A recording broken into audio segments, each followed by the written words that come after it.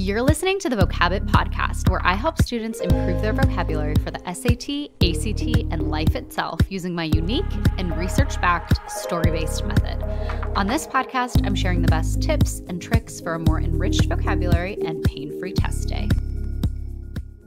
Hello, and welcome to episode 75 of the Vocabbett podcast. I'm Erica Abbott, a former English and history teacher, the author of the young adult novel Ahead of Her Time, and the founder of the eponymously named vocabulary company Vocabbett. We are wrapping up our Remarkable Women mini-series today, and I'll tell you why in the next episode. But I want to end the series with a slightly more relatable woman for those of us who weren't born into royalty like Ethelfled, or probably will never become pirates like Anne Bonny. Today, I want to talk about Margo Durrell. If you've seen the Durrells in Corfu, which if you're in the United States is on PBS Masterpiece, she's the daughter in the show. And I've talked about this show on the podcast before because I just love it. It's based on a true story. I actually didn't love the first season because I found the kids all really annoying. But from season 2 on, I loved every minute and every character. But in the show, Margo, who again was a real person, this show is based on true events, she's portrayed as slightly dim, and she kind of was. She admits this in her own book, but that doesn't mean that she didn't live an extraordinary life. Margo had her mom to thank for planting many of these seeds because in the mid-1930s, when Margo was just 16, her mom was like, OMG, England is so boring, let's move to Greece. And so Margo's mom, a widow with 4 children, packed up the family and moved them to Corfu, a Greek island. Honestly, mom deserves an equal place on this list. We know about all of this because the youngest of the 4 kids, Gerald, went on to become a famous naturalist who cavorted with Princess Margaret, prevented a number of species from becoming extinct, and went on to write a famous series of books about their time in Corfu. The first one is called My Family and Other Animals. And apparently these books are just classics in the UK. They're the books that kids basically grow up reading. But they're also on some recommended reading lists in the US, usually as kind of one of the supplementary books. Here's your required book and pick one from 100 of these supplementary books.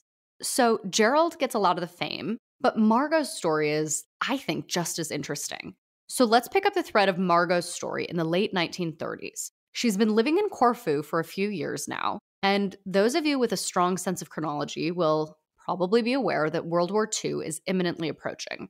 When the drums of war started sounding, most of the family relented and returned to England, or at least agreed to leave Corfu. But Margo was like, no, this is my home now. I'm not leaving. I love it here.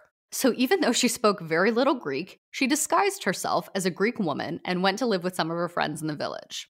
Around this time, she also fell in love with a man in the Royal Air Force who was stationed in Corfu. I wouldn't be surprised if she fell in love first and decided to stay after. But the 1940s sees her married to a guy who's like, listen, I love your bravery, but you seriously cannot stay in Corfu anymore. The Nazis are coming.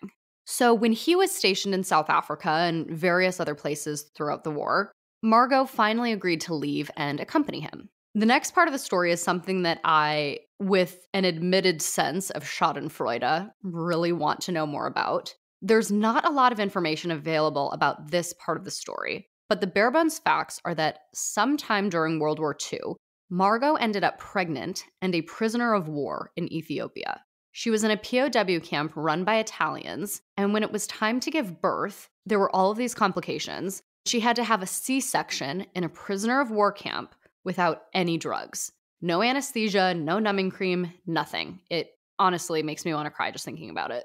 The nuns in the camp felt so bad that basically as soon as Margo could move, they smuggled her and her baby out to safety. By this point, Margo was like, okay, maybe there are worse things in the world than being bored in England. I think it's time to return to the home counties. So she moves back to Bournemouth, has another kid, gets divorced, which in and of itself was extremely brave considering it was the 1940s. And shortly after the war ended, she used a little bit of money that one of her aunts had left her to buy the house across the street from her mom. They remained a close family for the rest of their days. And Margo turned this house into a boarding house, as they call it in England. It's kind of like a bed and breakfast for those of us in the United States. And she very quickly reclaimed her joie de vivre. In a notoriously stuffy time and place, Margo threw her doors open to everyone. Her granddaughter, who spent a lot of time there, recalls that there was always Greek music playing. Her favorite lodgers were a gay couple, which today, no big deal. But again, this was the 1940s or 1950s. This is when Alan Turing basically saved the world from the Nazis, but because he was gay, was subjected to prosecution and horrific so-called treatment that basically killed him. So imagine being a gay couple and wanting to live together. Who's going to rent a place to you? It was basically impossible to do this openly, but Margo was like, come on in, have a drink. They're throwing parties all the time, according to her granddaughter. Her house was just a blast.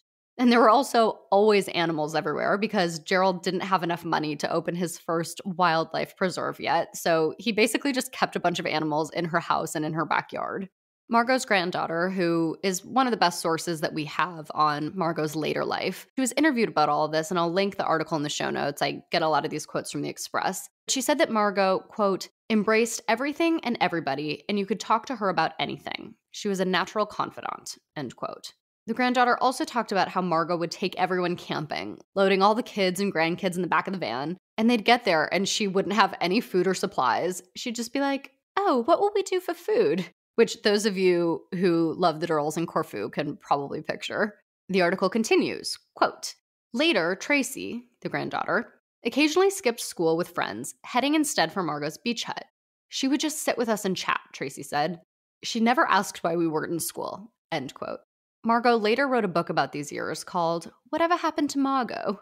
She never published it, but it was found and published posthumously after her death. And their family is, again, pretty famous in the UK. So basically everyone knew her from Gerald Durrell's Corfu trilogy. She was the sister in those books. So the title makes sense. By the time Margo was in her 50s, so this is the 1970s or so, she was like, all right, World War II is well in the rearview mirror. It's time to get back out there. So she responded to an ad for some random job on a Greek cruise ship. There are all these pictures of her in her 50s hanging out with 20-year-olds, sailing through Greece, just having a blast. By all accounts, Margo was a loving mother and a wonderful grandmother, but she also didn't abide by the dictates of society. She didn't let what was perceived to be normal control her life. You don't have to have an army to be remarkable. At the risk of sounding preachy, you just have to be kind and do what makes you happy. The Durrells were normal people who just wanted to live a more interesting life. And for generations, millions of people have looked up to them and admired them. It's pretty remarkable. All right, that's the last episode of this Remarkable Women mini-series for now. Be sure to tune in on Thursday for what's coming next.